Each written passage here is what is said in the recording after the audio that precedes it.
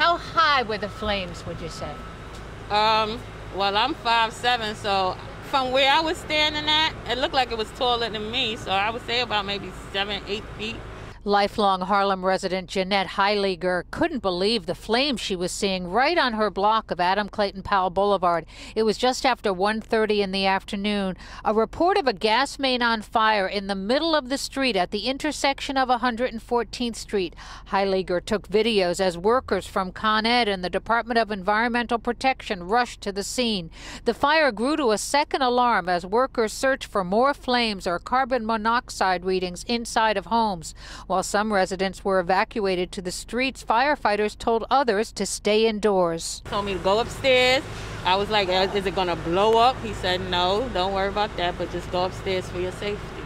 The fire was finally brought under control 4 hours later. Scott Gordon and Rose Jackson Smith were just leaving the northern end of Central Park when they spotted the flames 4 blocks away and took cell phone videos. We saw big flames leaping out of the street. We were 10, 12 feet in the air.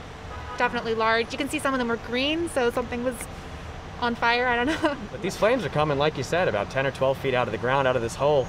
And there's some engineers just staring at them. So it didn't seem like there was any real peril right away. But something was definitely going on, and then they shut them off. Crews had been on the scene before the flames erupted, trying to find the source of a reported gas leak. They continued to work into the night to find the cause of the gas main rupture and to replace the parts that were destroyed. Now, there were no injuries, but several apartments did lose power for about an hour around 4 o'clock. And we've just been told that 20 gas customers are still without power at this hour.